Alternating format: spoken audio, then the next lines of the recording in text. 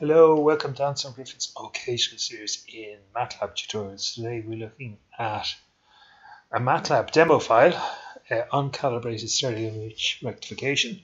I'll be making a few comments and I've added some more of my own comments, so hopefully if for those of you that are reasonably new to this that you learn something from it. So now we won't be doing homogeneous equations or singular value decomposition. I mean, that's all going on in the background, but if you've come to learn SVD and solving homogeneous equations, it's not on this YouTube video. So we're taking, as I say, just this is not my work. We're taking it from the Matlab demo file, and I've published it, and I've made out my table of contents there. So first thing up is, why would you carry this out? And I have my own comments here in green. I'm just going to zoom a little bit. So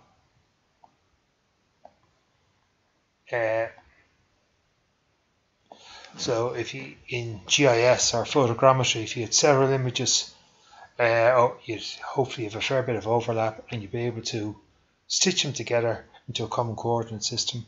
Or here, a correspondence problem, and down here I've mentioned a correspondence problem is where you have several overlapping images and you want to make a panorama. So as you can imagine, you have to detect points of interest.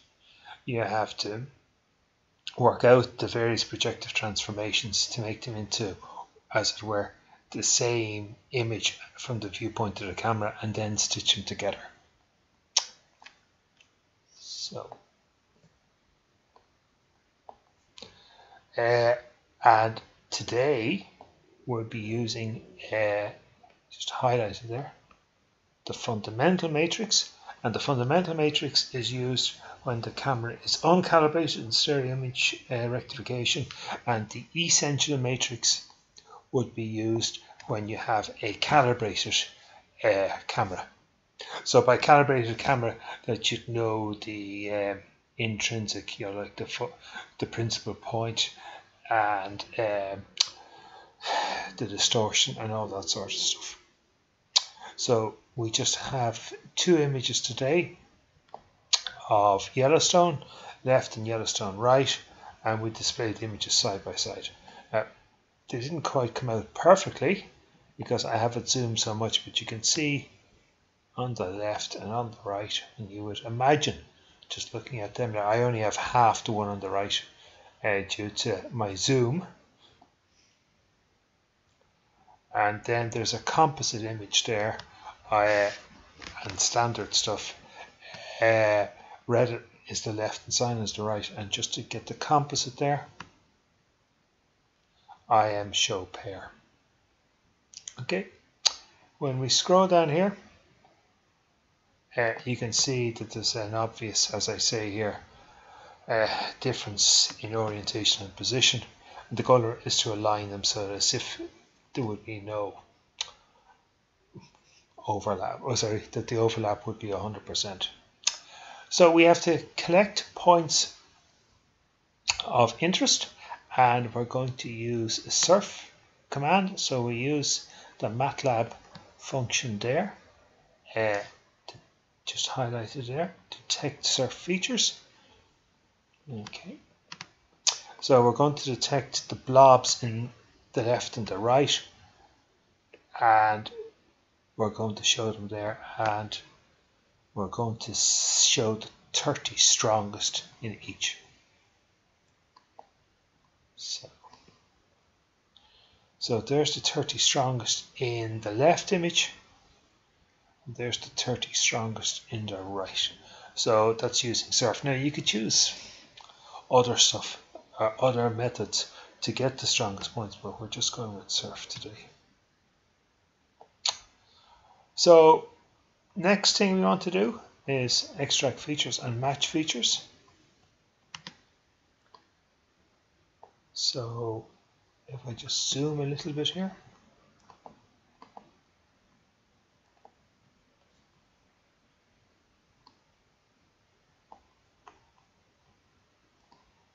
So we're getting some feature vectors, and I could just highlight that bit. They're the equivalent of explanatory variables, you know, when you be plotting y against x1, x2, x3, x4. So there's you're getting the features and valid blobs for the left, and then you're getting it from the right, and then we're going to match the features. I'm just going to zoom out again here ever so slightly. So we're here. We're going to match them using the match features command. And there's two methods. There's the sum squared difference and the sum absolute difference. Now there's very little difference between them. You know, it's just a metric, so you're just trying to find the best match. Okay, so we've done that here, and then we get the locations there and there, and then we show the match features on one image. So it's Matlab's go at showing where they think we have common points of interest.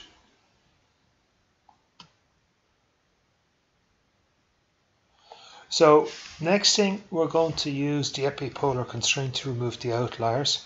That'll be the which we think of errors, and I took this bit, sorry about that, might zoom in here a little bit. So we have to use an epipolar constraint, and sorry about it breaking over the line. Now this is from Wikipedia. Again, full disclosure, I don't want to be claiming copyright of stuff that obviously isn't mine. So we just go down here a little bit. So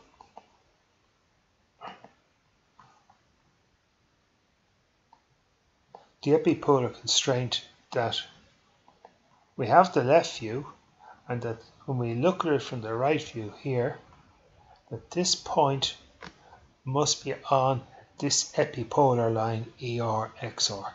So if the point isn't on the line ER XR, well then we get rid of it. So I'll just go back there.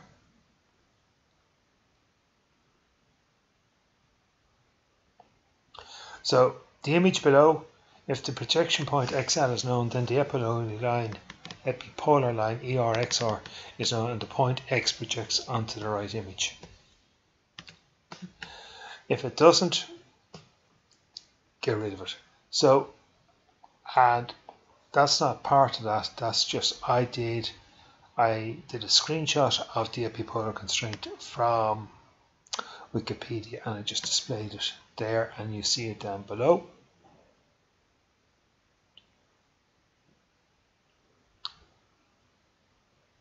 Now, here, estimate the fundamental matrix.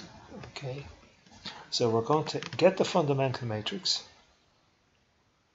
and there's a ton of stuff here. There's loads of options. Matlab used the ransack method, but if you just go up here, there's various methods that one can use, and I've just copied and pasted them here. There's the LMEDs, there's norm A point, ransack, MSAC, and LTS. So norm A point is the normalized A point, least median square, random sample consensus, medium estimator sample consensus, and least trim square. When you're calling the function estimate fundamental matrix here, okay, so you have your match points 1, you have your match points 2, your method ransack or least med or whatever the feck it is, the number of trials,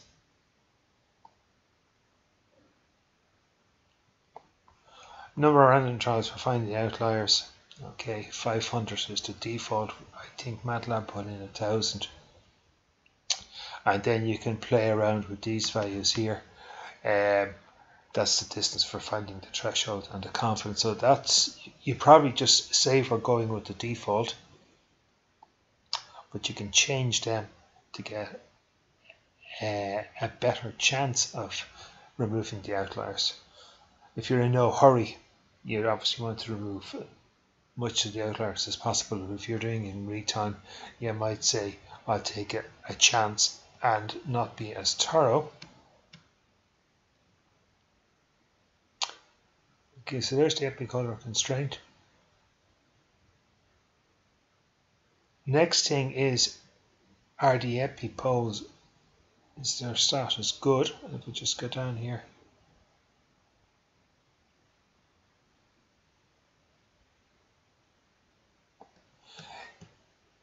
When you're doing this, you want a fairly reasonable angle to make sure that the epipole is in the frame.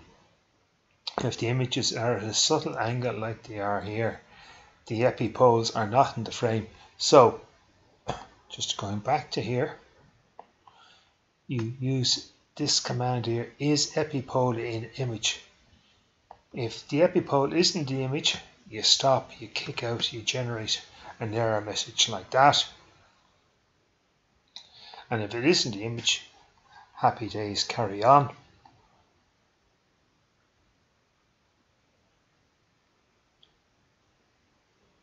Next thing up then is, let's get on with it. Let's rectify the two images. So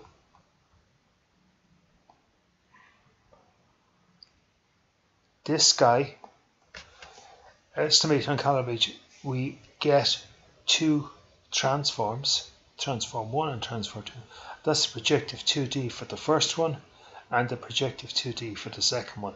And for those of you that know your way around the image processing toolbox, you'll remember T-form 1 and T-form 2 is quite popular. If you're new to it, apologies, but we're getting the command, and this projective 2D and this projective 2D, they will provide the projective transformation that will get them onto the same coordinate system.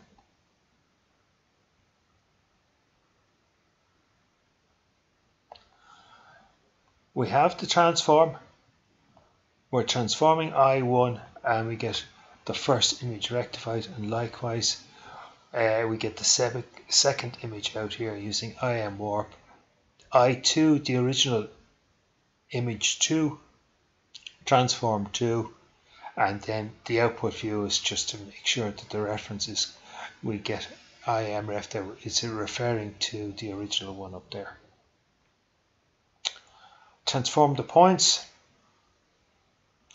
using transfer points forward, and then show the match features.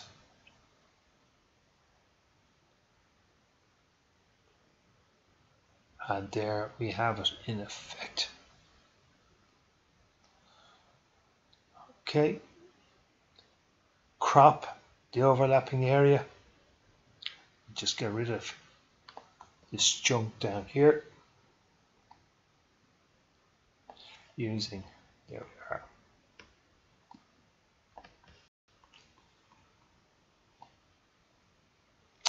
And then Matlab, I did just do this one. This very little documentation on this command. I couldn't find anything about it, so I'm not 100% au fait with it, but it seems to be you can just take two images and just slam them together and see what happens. Now, I don't want to say much more because I don't know much more.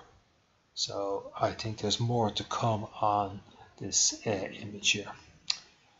Okay, so I hope that's of some help to you. Thanks very much for listening. Bye.